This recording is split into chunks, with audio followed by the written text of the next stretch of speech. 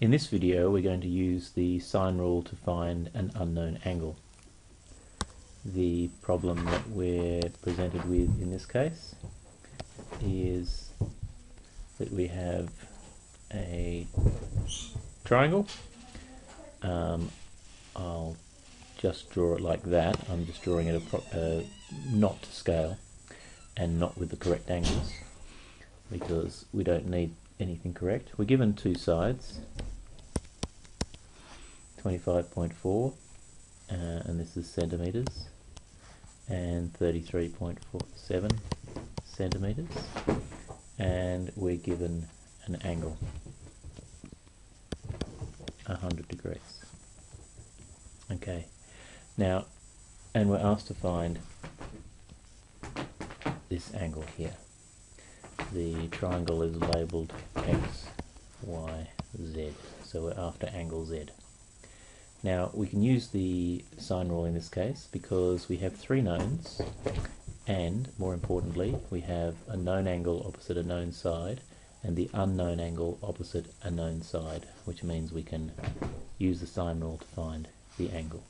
Now the way we would do this is we'd have, because we're looking for an angle, we use the sine rule in this form.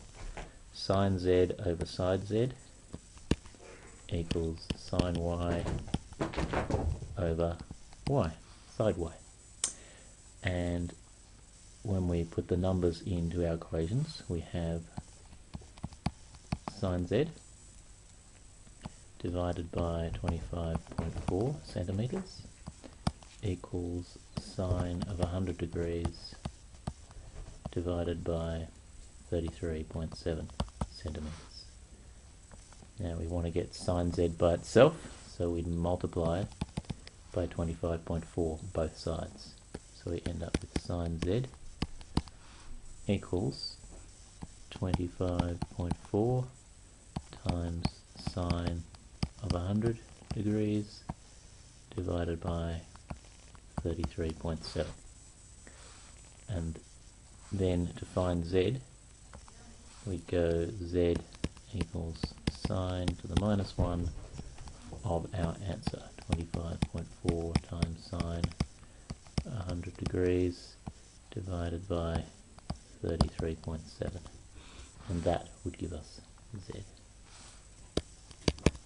So putting that into our calculator would give, putting this into our calculator, we have 25.4 times the sine of 100,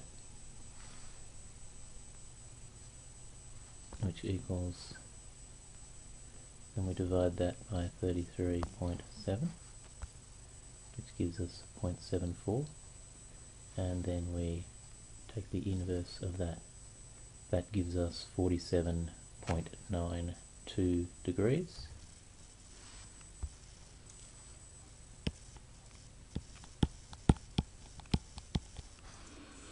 Again, we were going to one decimal point place in the question, so 47.9 degrees would be a reasonable place. And that's how we use the sine rule to find the unknown angle.